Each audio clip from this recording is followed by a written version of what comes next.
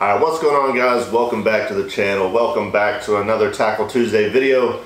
However, I know this is Wednesday. You're watching a Tackle Tuesday on a Wednesday, but that's alright. Still got some information for y'all today, even though I'm a day late to the party.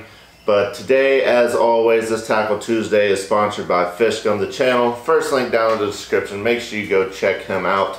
But as you can tell, today's video is about jetty fishing.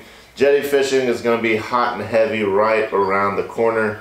And so we're going to talk about kind of the setups I use, all of the bait that I like to take out there, and what specific species you can target off of the jetties. So let's go ahead and jump right into it.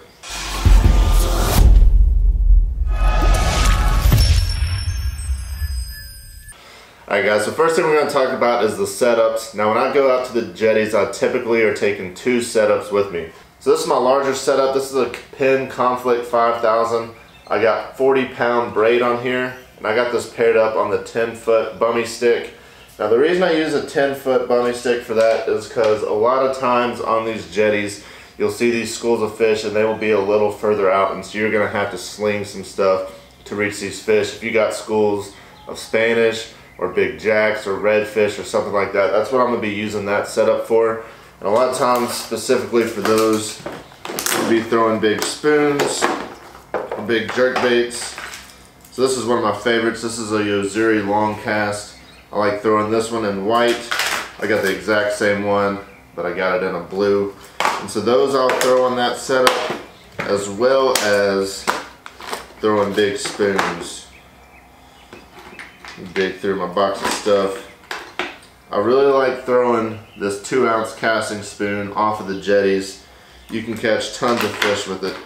Even with that big spoon, you can still catch bluefish and Spanish, but it also gives you opportunities at any kings that may be coming by, or if you see schools of jacks and redfish, they're going to eat that spoon as well.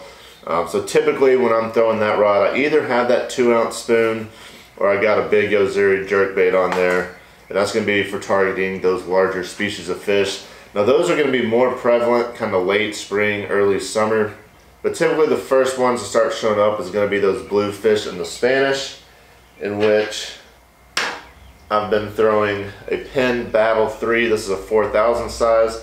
I've just got 20-pound braid, and I got this paired up with the 8-foot Star Stellar. This is just a surf rod. It's rated for 8 to 20-pound line and a 1/2 ounce to 3-ounce lure. So you can, like if you got a bunch of schools that you've been seeing some bigger fish, if you want to have a spoon tied on one and one of the big jerk baits tied on the other, you can still throw the 2-ounce spoon on this. Plenty of backbone on this rod, but it's also nice and light enough that if you are specifically throwing towards those Spanish, you can be good on those.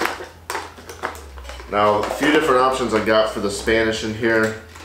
I do really like throwing spoons.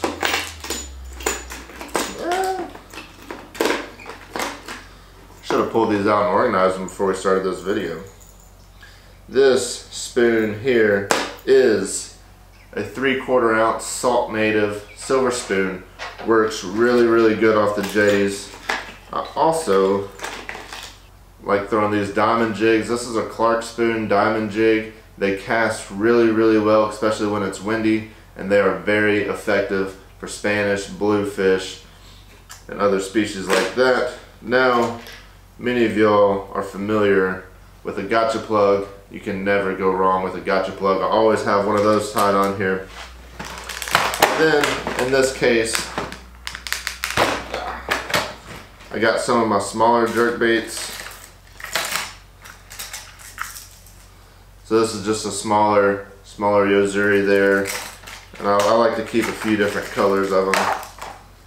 Give you multiple options. And now this is the Rapala X-Wrap that I caught that tune off of. This is a really great lure. It's a little bigger than some of those other Yozuris, but it's slightly smaller than this larger one. And so that's a good all-around size right there. Again, you can catch those bigger Spanish, you can catch bluefish, you can catch the kings, the jacks, the redfish, all on these types of baits. Now I like to have as many different options of lures that I can have. So that's why I like to make sure I'm taking out a few different cases. So in this case, I keep all my spoons, all these jigs. Let's see, Also got a pompano jig somewhere in here.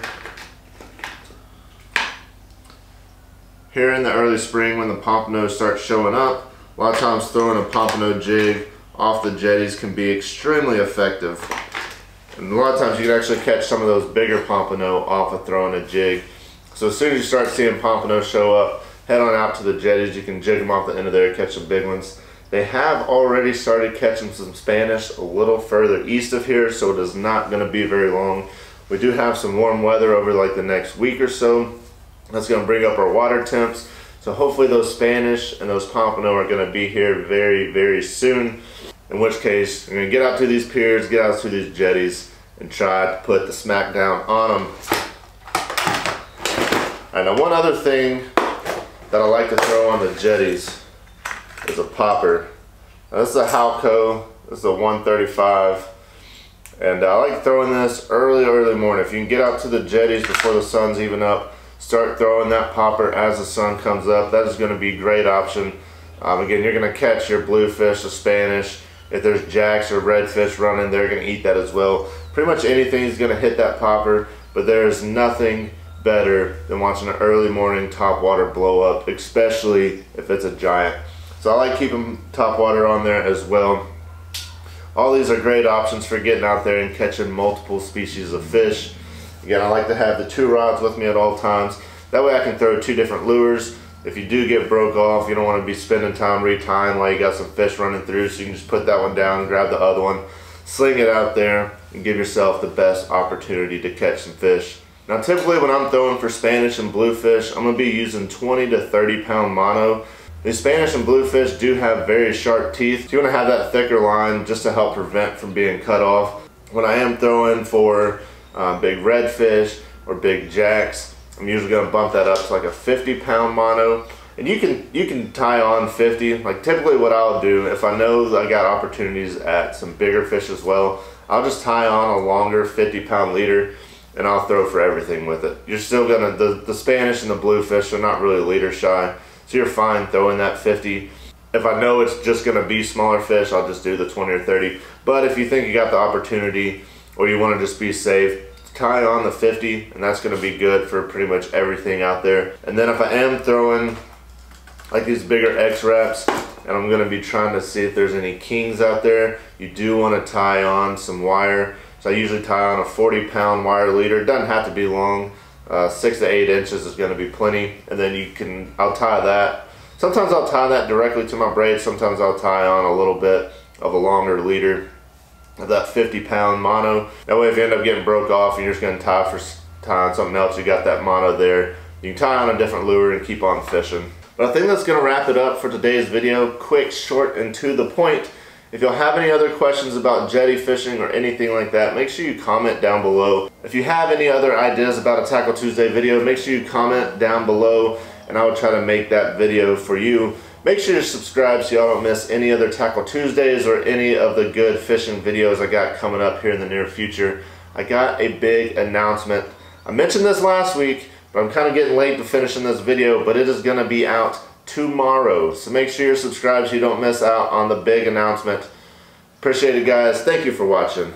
Until next time, y'all take care.